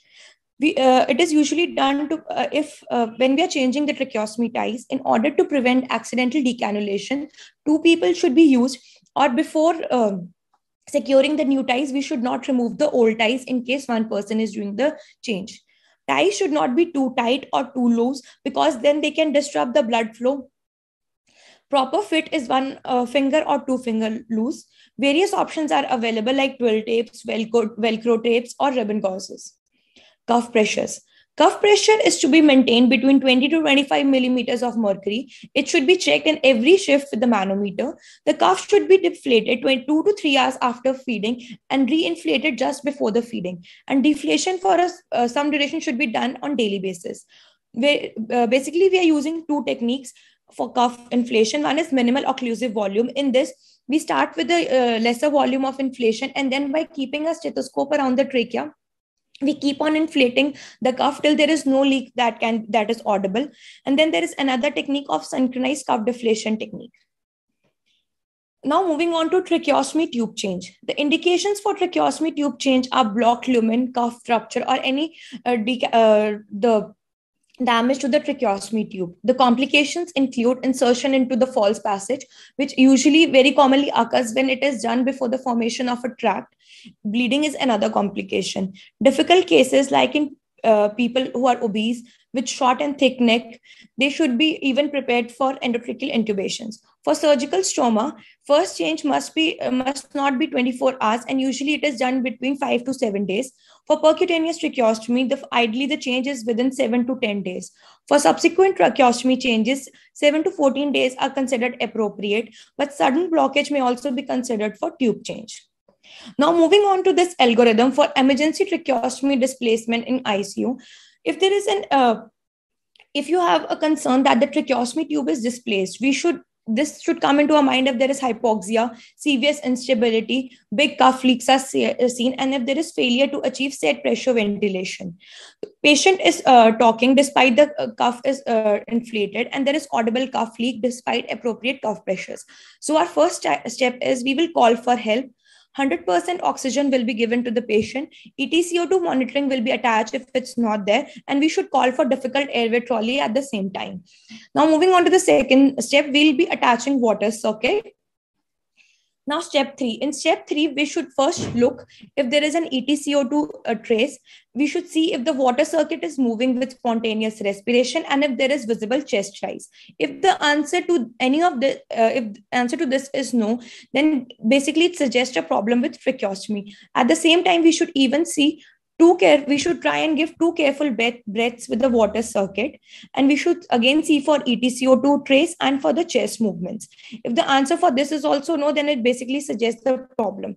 We should even look at the neck when we are giving the breaths, because there might be swelling or developing of surgical emphysema with each breath. So if there's a problem with the tracheostomy tube is suspected, then we should see if it's blocked. We should pass the suction catheter via the tracheostomy tube, ensure that the inner tube is removed. Now we should see if the cuff has herniated over and out of the tracheostomy tube. But if answer to these 2 questions is yes, then the tracheostomy tube displacement is unlikely, and we should rule out the other causes for the reason that the patient is not being ventilated, which basically includes examples like pneumothorax, bronchospasm. Wherever in doubt in any of these situations, fiber optic inspection via tracheostomy is the most important thing that has to be done. Look for tracheal rings and carina. Consider advancement over the bronchoscope. Now, if we have a suggested problem with tracheostomy, we should deflate, if in doubt or if the patient is deteriorating, we should deflate the tracheostomy cuff and remove the tracheostomy. And even after performing the fiber optic, if we are in doubt, we should still remove the tracheostomy. Now, we should cover the tracheostomy with a sterile gauze, and occlusive tight dressing should be done. We should ventilate the patient with 100% oxygen using bag and mask and face ventilation with Goodell's airway and 2 hands on mask. We should consider the insertion of LMA, IGEL, Procel or LMA and await for the senior's help. And if possible, we should try and intubate the patient, which is the definitive way of securing the airway at that point of time. When the senior helps arrive, with the help of elastic bougie, we should guide the reinsertion of the tracheostomy tube, but extreme care should be taken if the tract is less than 7 days old, because then, as already told, it can lead to the movement, it can lead to the placement of the tracheostomy tube in false tract. Rapid sequence induction and oral intubation is done.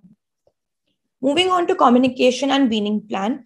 Simple means of communication between the patient and others should be done. Constant support and encouragement are important. Weaning from dependence on tracheostomy to decannulate is a professional decision. Many factors are to be considered. Patient assessment for successful weaning is done in terms of improvement in disease process, which was the primary underlying pathology, neurological status of the patient, which is assessed in the we have the consciousness and the orientation of the patient, the comprehension powers of the patient, effective coughing, and able to maintain the airway. Can tolerate cough deflation, and by capping and plugging should be continued, that is tolerated by the patient for more than 24 hours. The patient should be hemodynamically stable, chest X-ray should be clear, and there should be minimal secretions. Now moving on to decannulation. Preferably decannulation is done in morning. Resolution of pathology that necessitate the tracheostomy should be reversed. Normal protective laryngeal mechanism should be there. There should be no plan for further interventions via the tracheostomy tube. There should be no need for mechanical ventilation. The patient has demonstrated stability for 24 to 48 hours after discontinuation of mechanical ventilation. Deflating the tracheostomy tube and capping of the tube is done. The ability to breathe and clear airway secretions around smaller size tube signifies readiness for decannulation. Patient who failed breathing trials should be evaluated for endoscopy or for assessment for airway lesions and adequacy of airway function. Now, this is the air decannulation algorithm. First of all, we have to, as told earlier, we have to check for intact sensorium, successful prolonged spontaneous breathing trial, characteristic of secretions and need for suctioning should be assessed. Effective swallowing should be present. Effective coughing should be present, and patient should have a patent airway. Now we can categorize the patient into 2 categories. Patients who required short duration of mechanical ventilation without suspicion of neuromuscular weakness. In this, decannulation technique is done in the way of caulking trial, in which we block the tube with the valve, or in cases when the valve is not available, we usually use the obturator to block. And if it is successful, then we decannulate the patient. But if it has failed, then we move to the second arm, which is even followed for long duration of mechanical ventilation with suspicion of neuromuscular weakness. In this, downsizing and blocking. In this, we gradually downsize the tracheostomy tube, and then gradual deflation of the cuff is done. And then we are assessing the patient. If it is successful, we decannulate. But if downsizing and blocking has also failed, then upsize the tracheostomy tube, and we should resume the patient back on mechanical ventilation if required. And fiber optic evaluation is done to identify the cause. The equipments that should be available by decannulating the patient include dressing pack, correct size of tracheostomy tubes. Usually we keep the two tracheostomy tube, one of the same size and one smaller size, tracheal dilators, tapes, 10 ml syringe, water-soluble lubricant, 0.9% normal saline, sterile gloves, protective eye gear, occlusive dressing, and intubation trolley should be ready. Even the difficult airway card should be ready. Decannulation procedure. Patient should be NPO for at least 4 hours. Nasogastric tube is aspirated. Baseline vitals are recorded. We should explain the procedure to the patient so that the patient is comfortable. Positioning of the patient while decannulation is mostly upright or in the sitting position. We suction the tracheostomy tube and the oropharynx. Ensure the cuff is fully deflated and tapes are undone. Insertion of the suction catheter 0.5 to 1 centimeter beyond the tip. Apply suction and withdraw the tube out smoothly with outward and downward movement. Clean the site if needed. Place occlusive dressing on the stoma. Instruct the patient to cough while putting gentle pressure on dressing. Assess patient for any signs of distress. Emergency intubation trolley and tracheostomy equipments must be kept on bedside of the patient for at least 24 hours post decannulation. And we should be supportive to the patient. Difficult or failed decannulation. Persistent of the condition that originally necessitated the tracheostomy. Anterior tracheal wall dislocation, granulation tissue around the stoma, edema of the tracheal mucosa, subglottic stenosis, tracheomalacia, incoordination of laryngeal opening reflex, psychological dependence on the tracheostomy, which usually occurs in ICU patients who have been tracheostomized for very long duration. Post-decannulation care is very important in these patients and they need our constant support. Healing of the stoma usually occurs in 7 to 14 days. Stoma site is to be covered with gauze or an occlusive bandage. Application of manual pressure to the bandage during speech and cough is advocated so as to reinforce cough and phonation. Frequent wound care has to be done, and maintaining hygiene around the stoma site is important. Now, this algorithm also shows various tracheostomy emergencies that can occur in ICU. The 3 main emergencies that occur include decannulation, obstruction, and bleeding. This decannulation is basically the accidental decannulation that is occurring. If it occurs in less than 7 to 14 days, then there is a risk of creating a false track. So we should go for intubation of the patient. But if it is late, then we should try for a replacement of the tracheostomy tube.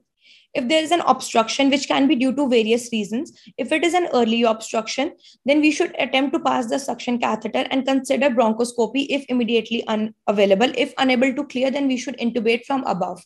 But if it's a late obstruction that occurs after 7 to 14 days, then we should consider bronchoscopy. If still obstructed, then we should try to replace the same size tracheostomy tube or preferably a size smaller. And bleeding is another emergency that occurs. It can be early or late. If it's a early bleeding, which can be due to the surgical site bleeding, in that we have to inflate the cuff so that a direct pressure is applied at the site of bleeding. If it's a late bleeding, which can be due to a fistula that is formed between tracheo-innominate fistula, trachea and innominate artery. So in this case, we'll overinflate the cuff to tamponade, ventilate from above and remove the tracheostomy, and we can intubate from above. And surgical management of hemorrhage will be required if the hemorrhage is not controlled with all these measures. So now, lastly, moving on to take-home message, tracheostomy care requires multidisciplinary comprehensive approach and regular meetings so that the tracheostomy care guidelines are adjusted and updated from time to time. Healthcare professional must develop and adhere to guidelines at their institutions. Decision to decannulate the patient should assess multiple features. Post-decannulation care of the patient is also equally important. Thank you. Thank you, Kushagrita. Dr. Vimi, you may please initiate the question answer session. Yeah, thank you so much, Kushagrita and Dr. Palta. So my question for you, Kushagrita, is that what are the important things to be kept in mind while you're getting a tracheostomy done under anesthesia? Yes, ma'am. First of all, we should be assessing the airway of the patient preoperatively, and at the same time, the patient is already intubated. The patient is intubated and you're getting a tracheostomy done under anesthesia. So what are the important things to be kept in mind? First of all, when they're making the position of the patient in which the extension of the neck is done at that time, and even before that, we should ensure that the endotracheal tube is tightly placed. The positioning should be confirmed so that the tube is not displaced at that time. Then we should be standing on the head end of the patient, and emergency intubation equipment should also be present with us. Then, ma'am, another major thing is that when the surgeon is taking the incision for the tracheostomy, after the incision in the trachea has been made, so we have to be, the cuff of the tracheostomy tube is deflated, and we have to pull out the tracheostomy tube, the pulling endotracheal tube. The pulling of the endotracheal tube should be gentle so that the surgeon gets access to the trachea, but at the same time, the tube completely does not come out, so that when we have to, if the tracheostomy fails and we have to again pass the endotracheal tube, we should be able to do that easily. Yeah, Kushagrita, the one important thing that you missed is that you should always ventilate with 100% oxygen. Yes, ma'am. Before tracheostomy is attempted. And also, like you rightly said, when you withdraw the tube, don't remove it from the trachea completely. Just keep it in the just above the incision, so that in case there is a problem in inserting the tracheostomy tube, especially if it's a difficult tracheostomy, then you can reinsert the endotracheal tube. So continuing the same line of thought, can you do some modification here if you want to prevent aerosol generation, especially keeping in mind? Before this question, Dr. Vimi, before this question, I would also like to add one more thing which probably Kushagrita couldn't say, and that is the importance of suction. Yes. Before deflating the cuff, you need to do a proper suctioning area, oral suction, and only then afterwards you deflate the cuff and try to withdraw the tube, not pull the tube out, withdraw the tube slowly and keep it at the laryngeal inlet. Yes. And not to take it out completely. The suction part is also equally important for us. Yes. Dr. Vimi, please, for your next question. Yeah, so how do you prevent aerosol generation during a tracheostomy? Ma'am, aerosol generation. So are you getting my point? So as soon as we make an incision on the trachea, yes, ma'am. So see, whatever you are ventilating comes out of that incision, right? Yes, so how do you prevent that aerosol generation and prevent contamination, especially pertaining to infections, respiratory tract infections, or viral-like infections like COVID? So how do you ensure that this thing doesn't happen? Even the splash of blood is also there. Yes. Ma'am, the positive pressure ventilation that we are giving to the patient at that time, we can withhold that positive pressure ventilation, and only the oxygen can be given to the patient at that time. Can you do something else besides that? Yes, withholding ventilation is one. What else can you do? Can you do something else?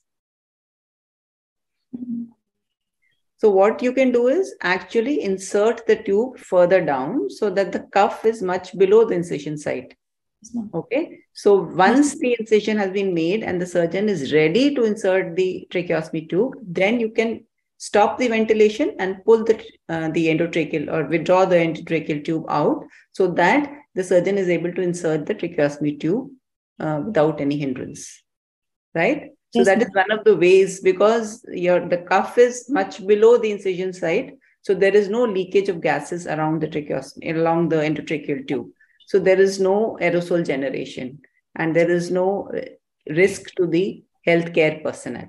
Yes. Right? Yeah. One more question. Can I ask you one more question? Yes, ma'am. So this, I think many of us would be coming across such a situation when a patient who's scheduled for surgery, upper airway surgery, and comes with an tracheostomy tube in situ. Yes. So it's a smaller size tracheostomy tube and it's an uncuffed tracheostomy tube. How do you induce anesthesia in these patients? And first of all, in our pre-op orders, we have to ask the tracheostomy tube change should be done. And then we should ask the person that when his last tracheostomy tube change was done. And after asking for we should ask for conversion from an uncuffed tube to a cuffed tube. That is the preferred method that is usually done. No, that's not the preferred method. What do you do if there is no cuff tube? The patient generally comes with uncuffed tube. They don't generally prefer to, we don't generally prefer to use a cuffed endotracheal in these patients. Patients who have, prolonged tracheostomy tube in situ, they don't have a cuffed endotracheal tube, because the cuffed endotracheal tube can cause a lot of complications. Okay, so how do you induce anesthesia? Replacing an endotracheal tube, the tracheostomy tube itself can be very traumatic to the patient, right? The patient is very anxious. There's a lot of coughing involved, and it causes a lot of discomfort to the patient. So can you induce anesthesia without having to change the tracheostomy tube? Yes, ma'am. Then also we can induce, ma'am. First of all, we'll attach the circuit will be attached to the tracheostomy tube, and 100% oxygenation is done by the tracheostomy tube. At the same time, the induction of the patient is done, which can be done either by IV drugs or by inhalational anesthesia. And ma'am, then while proceeding with the surgery, we have to ensure that the tube is proper. Before only, we have to ensure that the tracheostomy tube is properly tied. And for giving the mechanical ventilation, the positive pressure ventilation should be so that there is lesser leakage around the tracheostomy tube which occurs. Or if possible, we can do the packing also around the tube, tracheostomy tube. How will you pack around the tracheostomy tube? It's not possible. If there is a leakage around the stoma site, the leakage is not around the stoma site. The leakage is around the tracheostomy from the upper airway. The leakage is from the upper airway, not from the stoma. So what you can do is that you can induce anesthesia and ventilate through that. It is possible to ventilate. The only problem is sometimes because of a smaller size of the tube and the large leak around it, you may not be able to ventilate effectively, right? Because it's an uncuffed tube. So what you can do is to obstruct the upper airway. And how do you obstruct the upper airway? Is to flex the neck completely. Yes. So that obstructs the upper airway, creates more resistance. So the gases take the path of the least resistance. So more air goes into the lower airway vis-a-vis the upper airway. So you are able to ventilate easily. So once the patient is induced, in fact, I give neuromuscular blockade to all my patients and then change the endotracheal tube after 3 minutes. The tracheostomy tube to an endotracheal tube. Right? So that is one. Or if you're not comfortable with that, what you can do is you can give xylocaine, instill xylocaine through it, and make sure that the airway is anesthetized, and then change the tracheostomy tube to an endotracheal tube in the awake patient, right? Mm-hmm. Or the third method could be that you can maintain spontaneous ventilation, induce the patient, maintaining the spontaneous ventilation, anesthetize the airway, and anesthetize the airway using a local anesthetic, and then change the tracheostomy tube from tracheostomy tube to an endotracheal tube, right? So these are the 3 ways you can go about changing a tracheostomy tube to a cuffed endotracheal tube. Yeah, Dr. Palta, do you have any questions? No, I don't have any. I think Menon, he has any questions? Ma'am, any questions? Ma'am? So just basically that the tracheal mucosa should be anesthetized before we even touch it. So as you said, all those 3 methods. So for the students, the idea is that your mucosa should be anesthetized so that we don't want any coughing or bucking while the tube is being changed. Absolutely. Dr. Jayakumar, any comments from you? Yeah, I think regarding the technique, I'm not telling anything, but I think post-operative few things. I think tracheostomy associated mishaps is a known entity all over the world.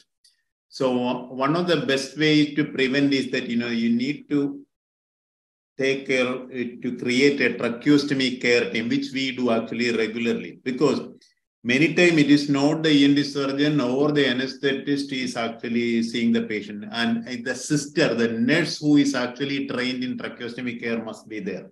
So in wherever I go, we have got a tracheostomy care team. Actually, we take rounds every day. All the tracheostomy in-house patients are that round is taken. It's actually led by the ENT surgeon. There is there is a nurse, tracheostomy care nurse, and many times a speech and language pathologist to help regarding the swallowing rehabilitation, which many people may not be knowing. And of course, if the intensivist is there, great. So tracheostomy associated mishaps can be actually brought down to practically to 0 if a team is developed, because it's very important that the nurses understand what exactly they are doing. If they don't know, many of them, surprisingly, they don't. And the problem is that in many of the corporate private hospital, the frequency with which the nurses change is very high. So within 1 to 2 years, there is a new team comes. So they may not be actually, so the training, tracheostomy training has to be a ongoing process. Otherwise, the new nurses won't be knowing. That's an important thing. So we can actually cut down the thing. Then the second thing is that we talked about the tracheostomy suction and aspiration. I think there is a tube called Bloom's tube, which has got an inbuilt supracuff suction cannula too. Yes, sir. So each time otherwise when you deflate the cuff, many times patient has got very unpleasant coughing and all, because the secretion which was just above the cuff will actually go down. So with this, using this supracuff suction cannula too, actually we can connect the cannula to the supracuff suction port and then deflate. The patient won't be having much problem at all. That's actually a very good tube. It's actually less expensive than Portex. So that's actually a good tube. And the second is that I think auscultation over the neck is a must for everybody who deals with the tracheostomy. I think every intensivist should be, every anesthesia trainee should be taught how to auscultate over the neck and assess the airway obstruction after the surgery, and especially also for decannulation. So if you deflate the cuff, or if you're using an uncuffed tube, and then you will have a reasonably very good idea whether this patient is fit for decannulation by auscultating over the neck when the tube is blocked. Because there is a strider, and depending upon the facing of the strider, also if the anesthetist become comfortable, whether it is inspiratory, expiratory, biphasic, again you will have an idea where exactly we are actually having the obstruction, what type of obstruction is the patient is fit for swallow. Then I think about the tube, I don't know what type of tubes you all use. Following the Russia-Ukraine war, there has been a big shortage of tracheostomy tubes all over India. That has been a problem for us. I don't know which old tube you use. We mainly use Shaili and Portex tubes for the adults and Bivona for the children. I have an experience for the pediatric, because we have a separate pediatric ICU, but we are using the Portex tubes. Yeah. We are also using the Portex tubes. And I just want to mention about the last point that you said. That's an excellent point, Dr. Jayakumar. I also fully agree that all of us should be very well versed with the auscultation of the trachea, and which is true not only for after decannulation, but also for the preoperative assessment. Yes. Often for patients who have subglottic stenosis or tracheal stenosis, this is a very good parameter to assess the lumen of the trachea, how much of the lumen it is. That typical brassy sound of breath sounds it tells you that the airway is narrowed, even though the patient may not be in, obvious stridor. But if you can auscultate that brassy sound, you know that this airway is trouble. So I fully agree with you. I think we need to pay more attention to, auscultating the area over the neck and the trachea, right? Exactly. One more thing which, at least as in a practice, which I learned from my teachers and which I still follow in my ICU, is that I make my residents learn for intermittent deflation of the cuff, though the cuffs are now low pressure and high volume cuffs, and intermittent decannulation for the cuff, making the patient in a 30 to 45 degree cannulation, this position. And second thing is that whensoever the feed has to be given to a patient, and normally we people are not involved, the nursing people are there to give the feeds, but they tend to forget to deflate the cuffs, do the suction, deflate the cuff, and then only the feed should be given, which is what I feel is the better way to give the feed. Otherwise, an inflated cuff is putting in a pressure posteriorly on the esophagus also, though the Ryle's tube has gone over there. But still, it is a better way to give that. You will deflate the cuff during that time when the feed is being given. Patient is in 45 degree upright position. Suction has been done. And then once the feed has gone, we immediately inflate the cuff of the patient. So these are the two things which I do, at least during my duty in ICUs. Any comments from the other people around here? Yeah, I think that's important. But actually, the swallowing has become a very, very, very big specialty over the last decade or so. The glotology is a very, very big specialty. We are understanding that pathophysiology of swallowing is much, much better. So that is why I told that the tracheostomy care team should actually contain a speech pathologist who is trained in the swallowing. Even though in general way, what you told is perfectly okay, because when the cuff is inflated, the trachea actually distends on the esophagus and make the swallowing difficult. That is true. But there can be a subgroup where there is already patient has got a laryngeal incompetence, like vocal cords are not moving properly, and patient can aspirate when they take the food. So for those patients, deflation of the cuff can actually produce aspiration. So each patient need to be assessed thoroughly by the swallowing team. It is all different, but in general principle, I fully agree with that, because a very inflated cuff will actually distend the trachea and then press on the esophagus, making the swallowing difficult. Not only that, when the cuff is inflated, the movement of the larynx, the hyolaryngeal excursion, which is the key to the swallowing, because if the larynx doesn't move upward, cricopharynx won't open up, larynx will not come under the protection of the tongue base. If cuff is too much inflated, it is like the nailing effect. The tracheostomy has gone through the skin, subcutaneous tissue, and the trachea. So there is no laryngeal movement will be there, and that is very, very difficult for the swallowing. And again, selecting the tube, because Shiley has got a fenestrated inner tube and a non-fenestrated inner tube. So when you are giving a patient's feed, you should take care to put the non-fenestrated white tube, and when patient wants to speak, you have to put in the fenestrated green tube. So all these things will actually come into play. So that's why I thought that now with a person who is a speech pathologist is actually the best person who is trained in swallowing. An ordinary speech pathologist may not be of great use, but I think everybody dealing with the tracheostomy should form a team, and then the results can be optimal. So I have a different take on it, in the sense that we as anesthesiologists and intensivists definitely, I mean, most often are coming across patients with the tracheostomy in the ICU, and often these patients are on mechanical ventilation. So I would not think it would be very wise to deflate the cuff while the patient is on mechanical ventilation, because No, that's okay, madam. Dr. Vimi, I'm not saying in those patients, but these are those patients in which TP trials are going on. They cannot be decannulated, but they are off the ventilator.